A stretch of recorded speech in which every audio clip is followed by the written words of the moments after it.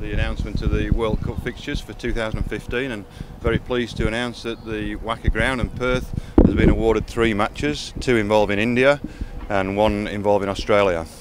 So it's great thanks to the state government and the DSR for helping us with the bid to be able to host these matches. So I've got a memento, a framed logo from the WACA, Cricket Australia and ICC to present to Terry Waldron. Thanks very much, Richard. Thanks very much. Mate. Congratulations, well done. Thank you. Fantastic. Do you want me to say a few words now? Yep. Look, can I just say, on behalf of the WA State Government, I think on behalf of all West Australians, we're really excited to be part of the 2015 World Cup. It's a fantastic event that gets so much coverage around the world, and it's great that we're a part of it here at the WACA ground in Perth, Western Australia. As a State Government, we're really pleased to work with the organising committee, Cricket Australia and the WACA, to secure the bid, and we're really pleased to gain 3 games here at the WACA. What we're really pleased about is having India, one of the world's leading cricket nations and the current holder of the World Cup, so they're the current champions. Having India play 2 games here is fantastic, along with, of course, our own Australian team playing here and the much improved West Indies team. So we're in for a magnificent week of cricket here at the WACA in Perth. Can also say Western Australia has a strong trade, tourism and business relationships with India.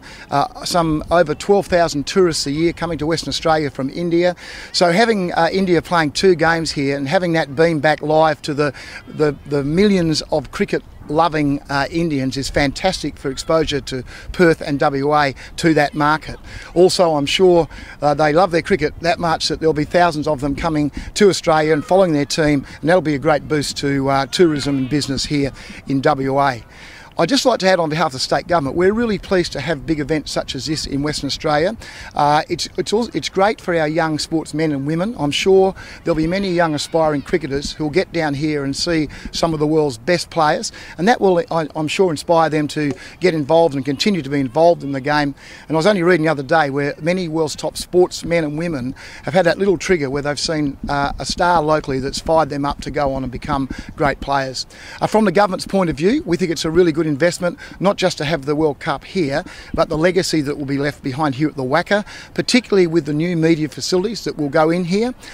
India being such a huge cricketing nation with a huge media following, we need to expand and improve the facilities here to cater for the heaps of media that come with them, and after the World Cup's over, those excellent facilities remain, which will be a great legacy. So can I just say well done to the organising committee, to Cricket Australia and the WACA. Thanks to the WACA for working with us at the state government level, and I just want to thank all the people within the state government and at Sport and Rec who have worked so hard to secure what will be a fantastic event for Western Australians. I certainly look forward to it as someone who loves my cricket.